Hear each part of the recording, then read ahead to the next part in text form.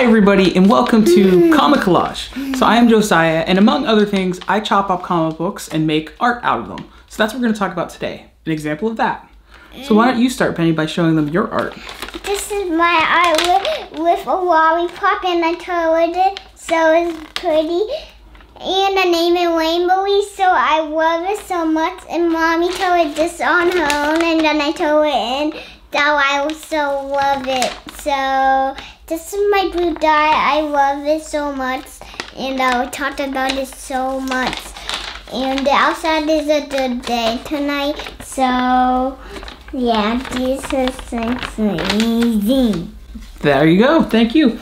So I'm going to show you, since Penny drew something fun and there was, I think, some Mickey Mouse balloons in that, I'm going to start with this Mickey Mouse collage. So here we have my Mickey collage. It's really simple. The background you see is it's just felt. It's just a felt piece. I was at a Michael's and my daughter found it and she was carrying it around the store.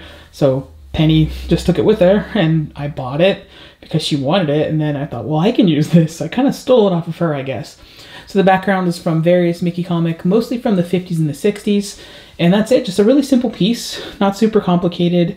Not as hard as some of the other pieces I've made, but it's nice and it pops.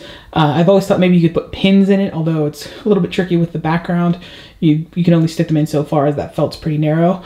But it would look cool if you kind of plug some things in there if you really wanted to make it work. It could totally work as a pin holder. But it's mainly just meant as a cool decorative piece to celebrate Mickey. And today, as I record this, is his 92nd birthday, I think. So happy birthday, Mickey. So that was an example of my comic collage art. Please visit my Etsy store. Everything's on sale right now as I post this. So please purchase some stuff and I can buy some new materials to make some new stuff. Thanks.